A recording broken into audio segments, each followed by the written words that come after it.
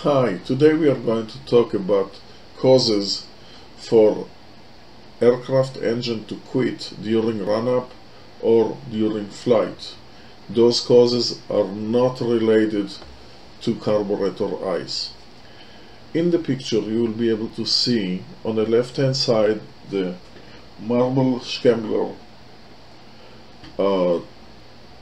MA-3.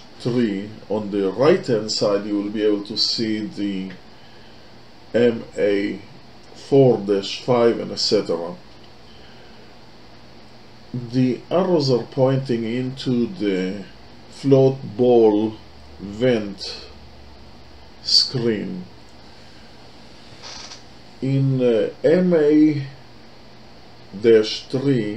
in order to reach the screen, you have to take the carburetor apart.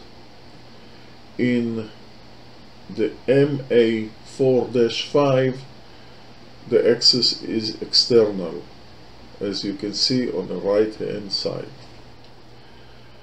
If the screen is plugged and the passages to the vent system from the ball is distracted or plugged, what will happen?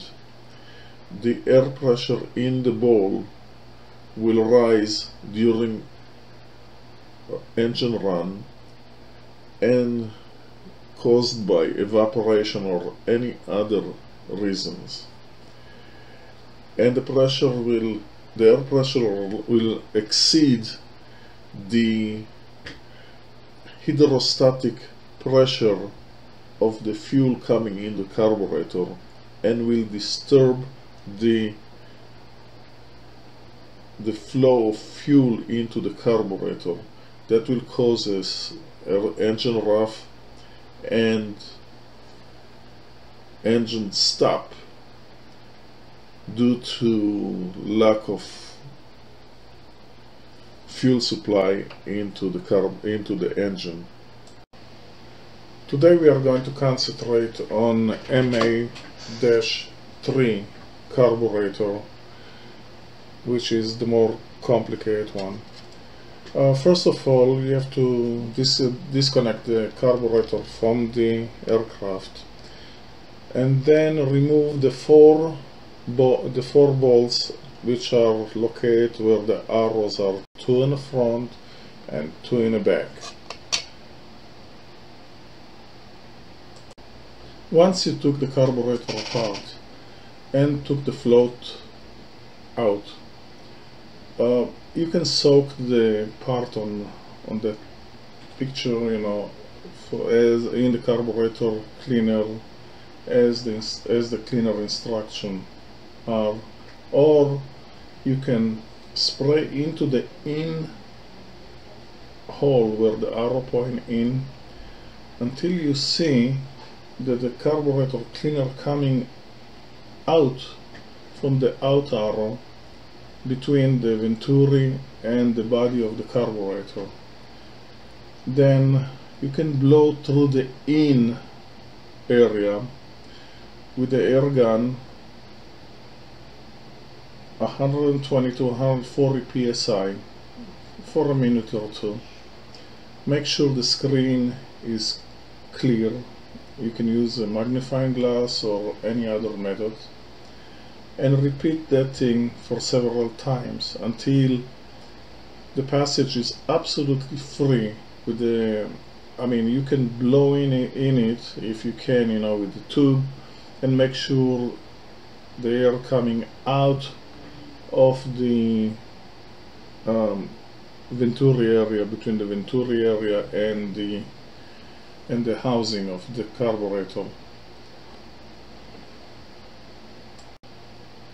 At that point, remove the fuel inlet screen showing with the arrow on the top, and then remove the float needle seat as it's shown on the bottom.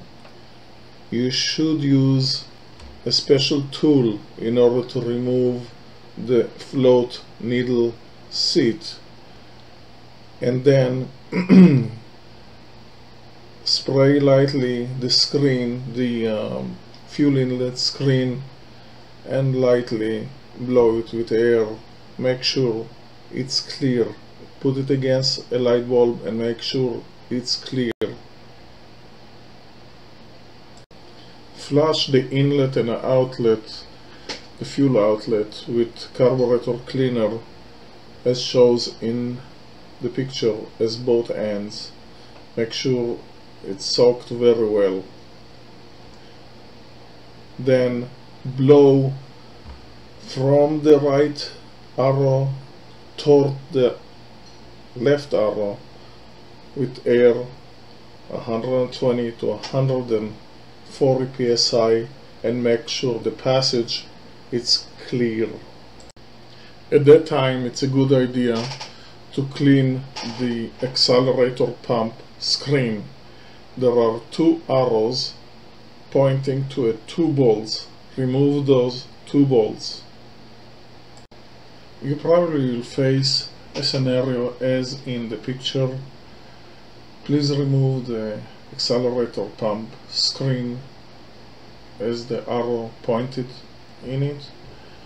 Soak everything in carburetor cleaner, including the screen. You can spray it and lightly blow it with air gun. Make sure that you put the screen against the light and you don't and everything will show as clear. From now on, put everything together. You're ready to go. I wish you well, and shalom from Israel.